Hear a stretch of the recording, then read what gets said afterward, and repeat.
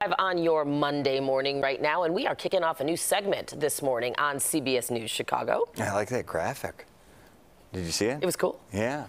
Our school spotlight will show off the best of our region's schools. We have so many. And that is where we find our Ryan Baker this morning. There is Ryan. I was wondering when he'd pop up. He's at Homewood-Flossmoor High School right now. Ryan, what is going on out there? Dana, Brad, I am so excited to be at Homewood-Flossmoor High School in the south suburbs, and I've got some early risers here with us with some of their furry and slithery friends. These are the Zoobots, the Zoobot Club. But we'll get things started here at HF, as it is affectionately known here, with Dr. Jan Hester, the Director of Curriculum. Tell us about the Zoobots we have here. So these are our students who are in the Zoobots course and the Zoobots Club. And this is our course that's about zoology and botany. And our students have the opportunity to study animal science and plant science and the impact on the environment.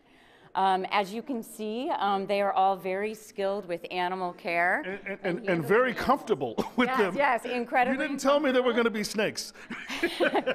Well, and as you see, our animals are doing really well. Sometimes they can get a little crazy too, but our students spend a lot of time in the classroom working with the animals and also with their club. And the other thing is, our students are so responsible in this that they actually have assignments to take the animals home at night, right? And over the weekend. How many of you do that?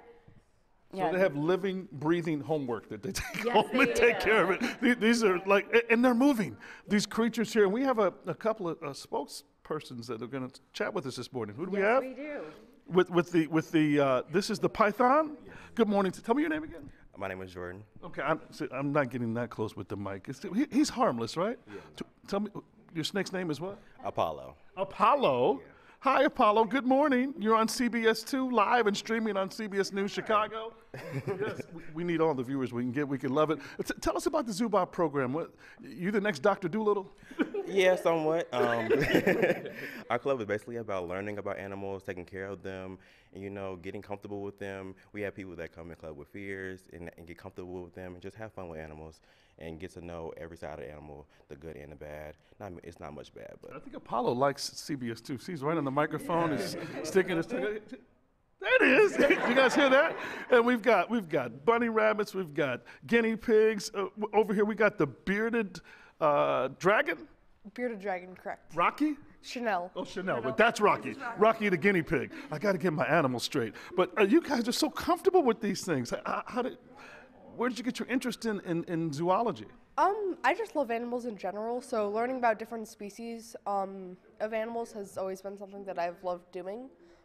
So just besides like getting to do it with other people, which is really nice, also getting to like learn how to care for a wide variety of animals. We have birds, we have reptiles. You get to learn about absolutely everything. About a year and a half ago, we did the story about Blue, the macaw who came up missing, but CBS 2 helped him be found. Remember that story we did?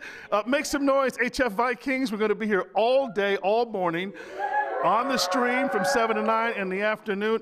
Some amazing students here at HF. We're going to be showcasing their stories throughout the day in our very first ever school spotlight. We're so excited. Send it back to you guys in the studio. That's great. And what a unique club, and also what a great class to be able to take in high school. Yeah, Thanks, Ryan. That's so cool. Bless your heart, Ryan. Out of the gate Monday morning with snakes. And lizards. I don't know if I could have done it, my man. It's coming right there. All right. Thank you, Ryan. Hey, man.